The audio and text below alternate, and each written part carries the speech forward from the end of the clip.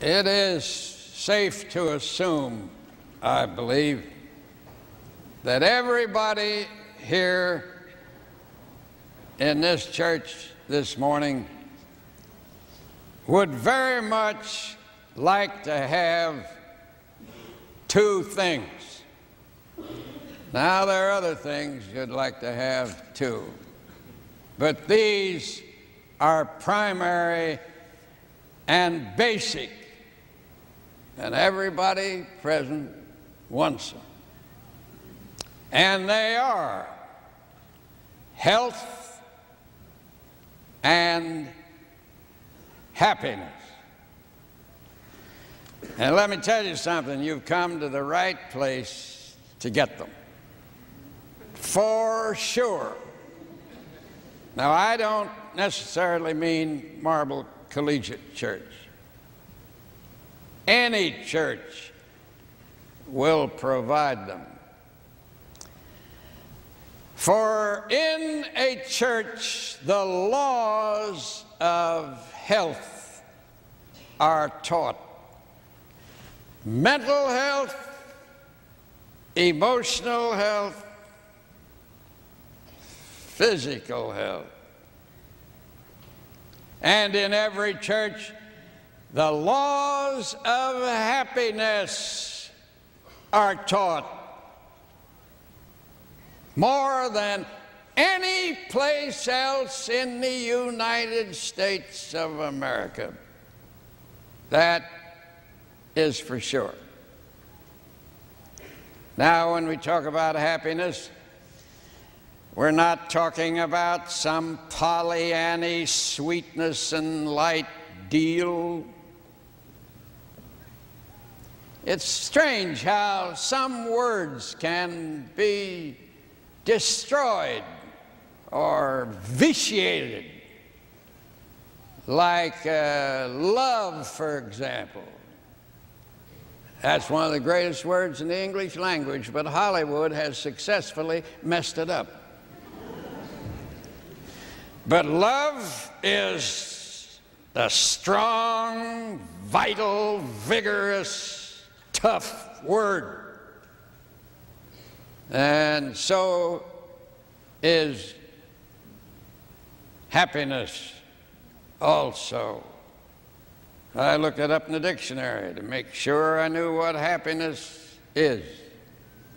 And Mr. Webster knows all about words. How any one man knows so much about words, I never could figure out. But he's pretty good. He says that happiness is felicity. Do you know what felicity means? Well, it means happiness.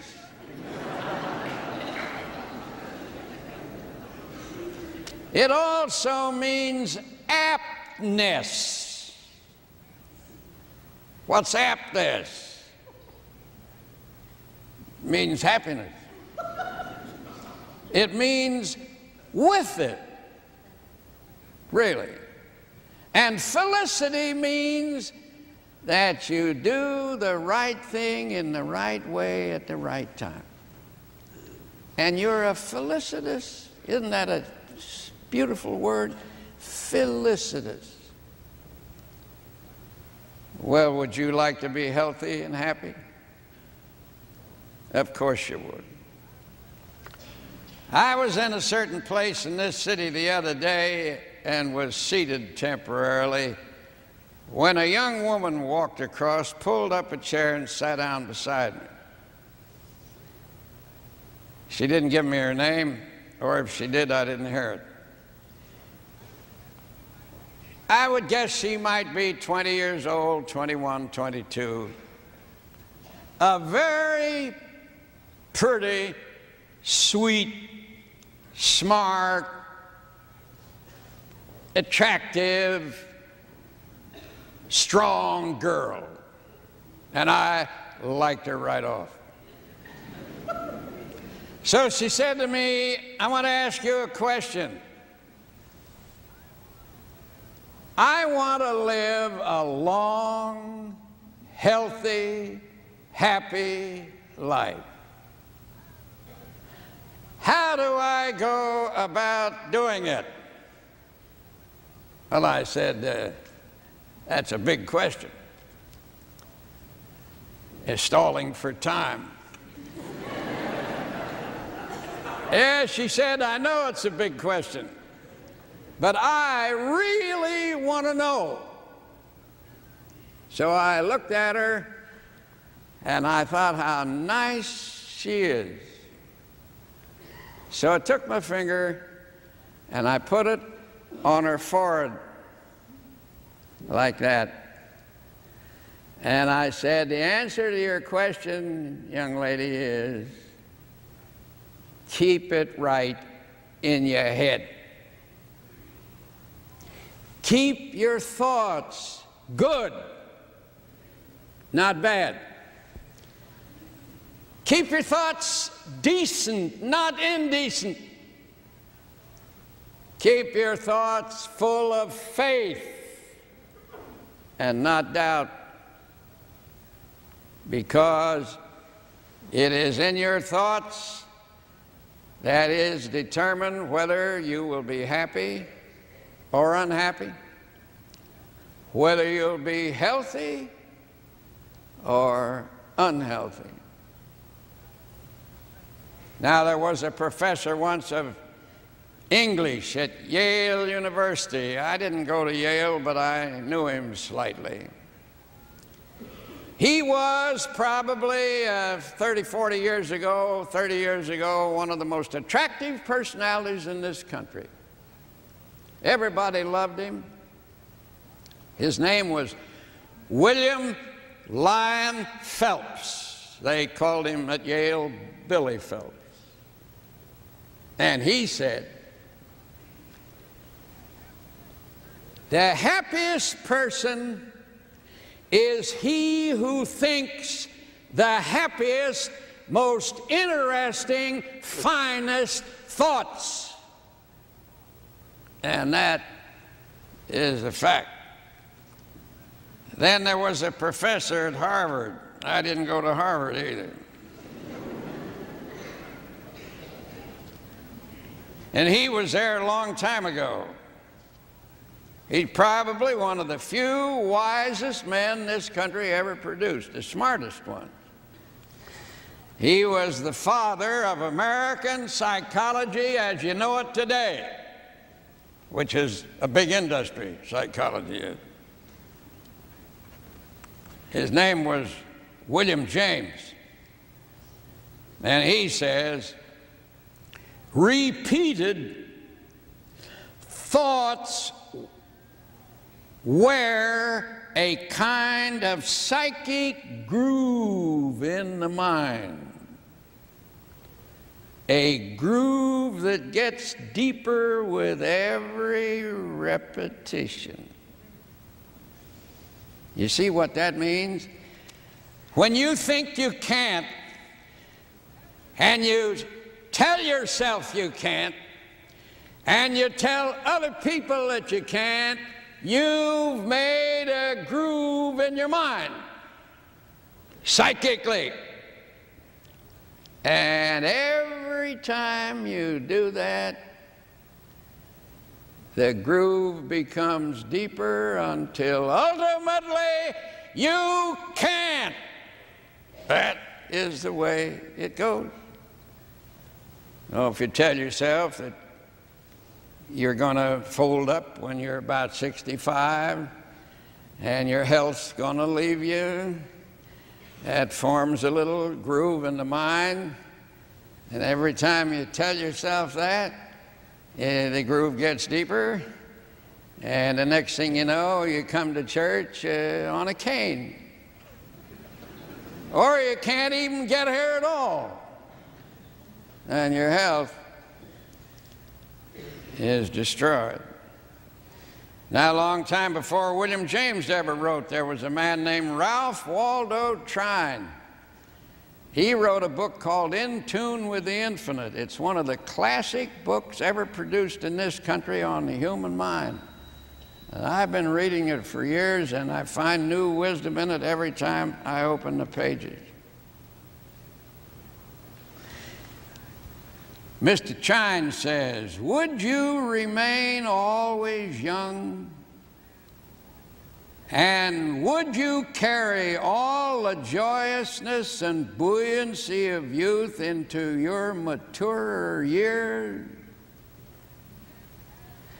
Then have care concerning but one thing,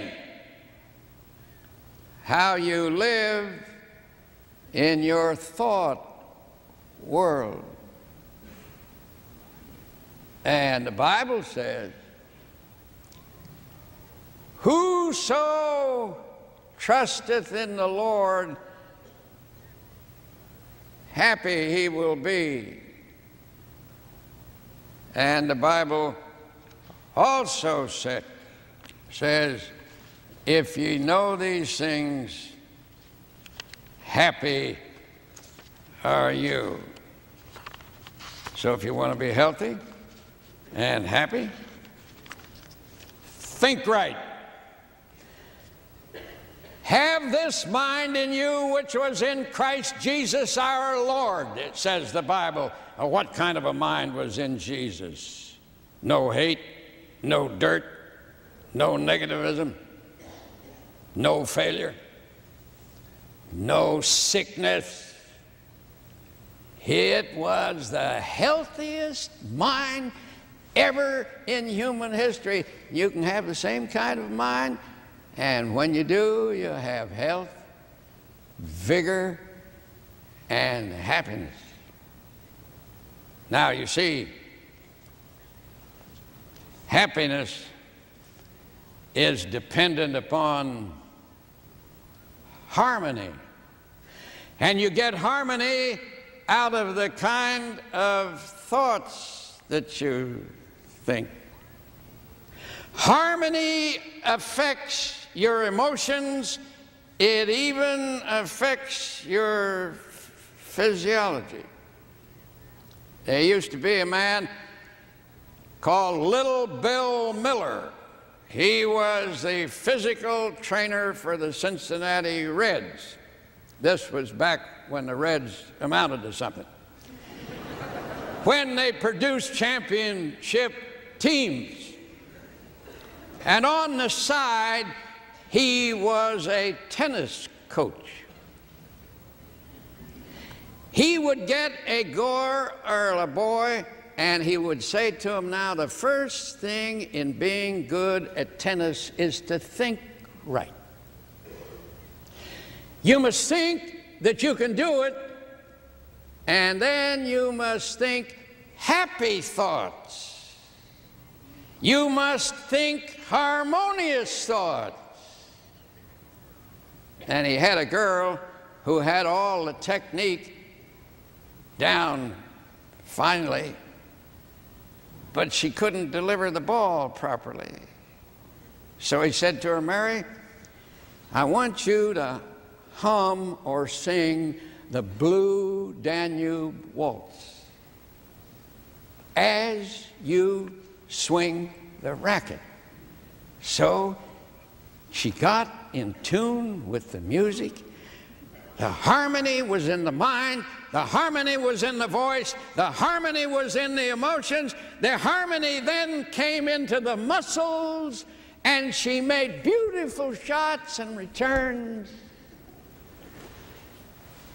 She was healthy and happy because she was harmonious. Now, I belong to a golf club up at Paulding, New York. I very seldom play because I got too many other things to do.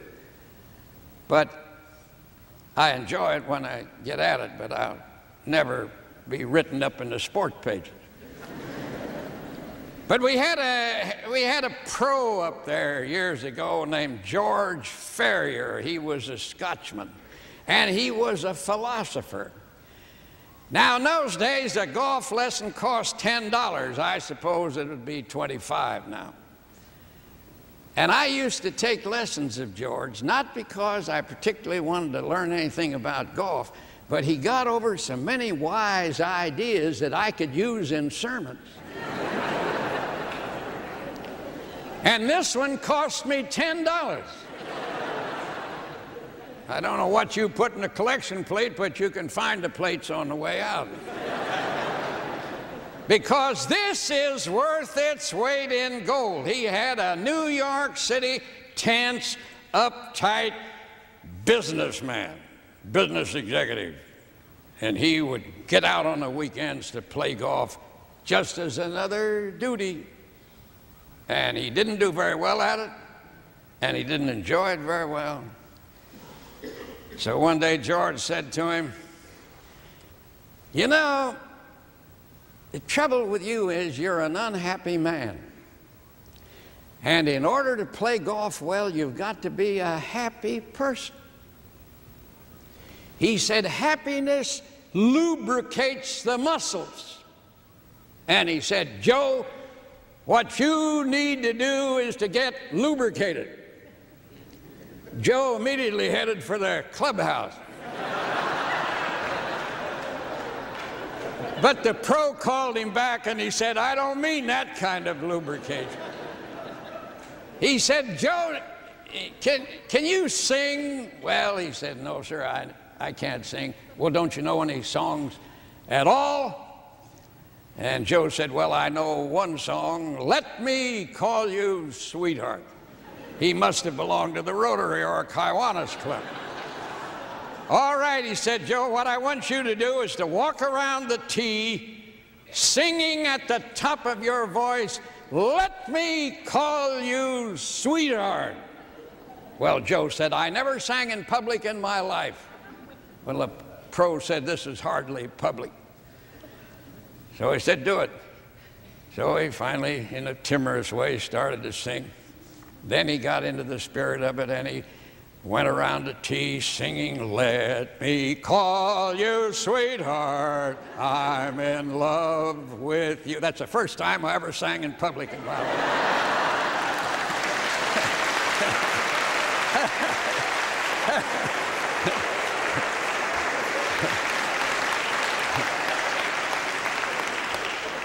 I'm sure I'll never be invited to join the choir. You know what he did? When the coach put up his finger, which was the signal to go into the stroke, he hit the ball in a beautiful stroke, and it went 200 yards straight down the fairway. He learned the joy of the game because he found harmony and happiness and health. You see, it all ties together. Now, it's only November now, but come springtime, there'll be hundreds of people in this congregation singing, "Let me call you sweetheart," on many a golf course. You see, that is what being happy is. It's being in tune. It's being organized. It's being sensitized. It is felicity. And Jesus says, "These things have I taught you, that you might know my joy and my happiness." Now, there are other things that are involved in happiness. And this has got to be said. If we've got people sitting out here that aren't happy or healthy, it could just be that you got something sour in your mind,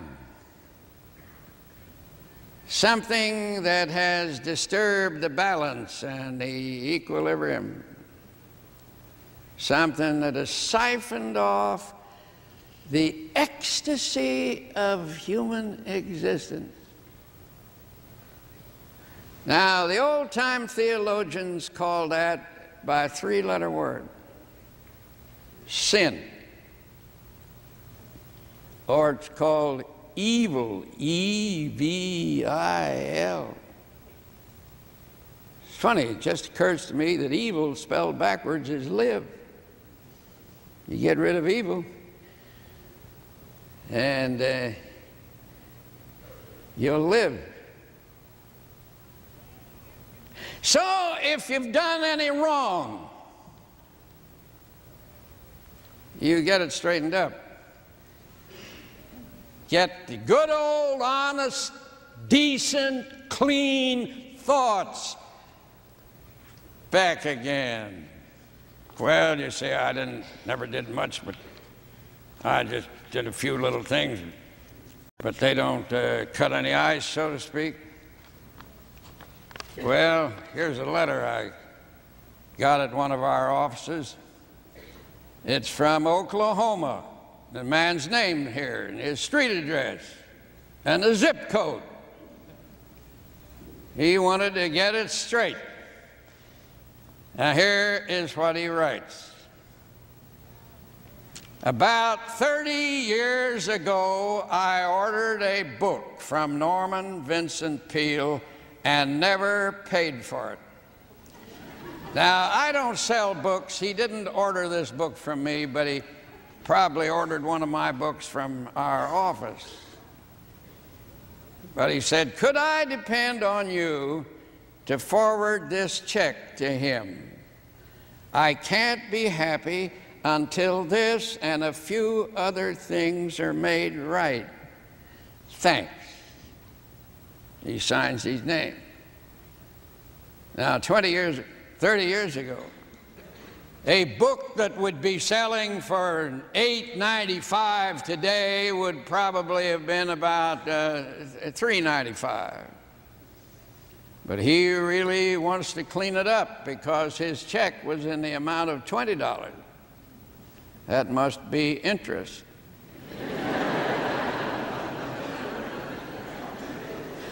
What were the few other things that Jack did? Well, this man has been unhappy.